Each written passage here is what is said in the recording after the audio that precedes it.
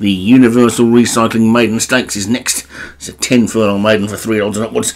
At the top we've got Cotillion Sailing for Thomas Rogers, Hardwood Obi-Wan, Stranger Tides, Padraig Hogan, U-Rock Avalanche for M. McMilkerton, Zulu Dawn for Stu Gray, Calando Gummy for Daniel French, Clotted Domo CDJ Liggett, Humanity's Saviour Leon Van Rensburg, Birchwood John Morgan, Golden 60 Dan Hughes and Kume Satyam, Airfleet Paul Rhodes, Brandley Warbler for David Robertson, Classical Music Jim Murray and Mrs. Lazy for Matt Cooper. So 15 this time.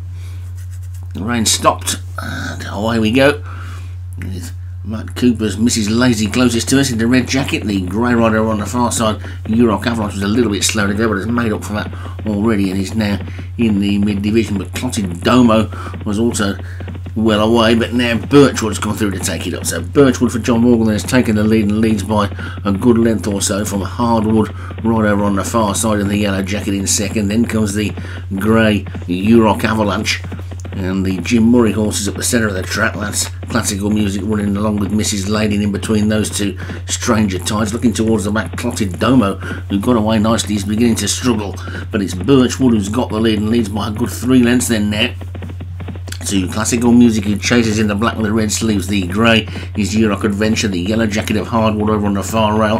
Humanity's Saviour in Leon Van Rensburg's blue with a gold cap is getting a bit closer. Then Stranger Tides in the yellow and black, the red jacketed Mrs. Lazy closest to us.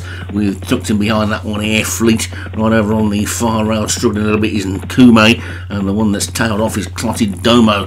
But it's Birchwood who's still 2 to 3 lengths clear of Humanity's Saviour in second. Then comes Classical Music, Euron Adventure's coming through. Cotillion Sailing is now the one that's come through with a good looking run, also still going well there on the outside is Stranger Tides, as the complexion of the race just begins to change a little bit, coming down towards the final 3 furlongs as Birchwood comes under pressure, but he responds to that pressure nicely and continues to lead. Stranger Tides is now second, right over on the far side, Cotillion Sailing, Classical Music's trying to get into it, Humanity's Saviour's running in snatches, the one that's dropping out now isn't Kume, but it's Birchwood who's responded to pressure and is in the lead still by 2 lengths to Cotillion Sailing over on the far rail. Then Classical Music, Stranger Tides, Humanity's Saviour, Brambly Warbler is starting to get into it, Golden 60 getting the first mention as well, Zulu Dawn trying to run on, but they're inside the final half furlong. They haven't got to this Birchwood yet, he's beginning to tie up now though. Cotillion Sailing, Stranger Tides sweeps around on the outside and it's Stranger Tides who's going to take it on the line. Stranger Tides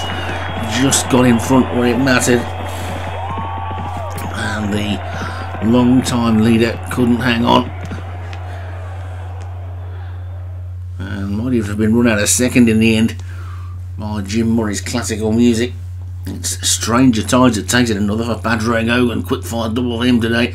Classical Music, Jim Murray second, Birchwood for John Morgan was third, Brambly Warbler for David Robertson fourth, and Cotillion Sailing for Thomas Rogers was fifth.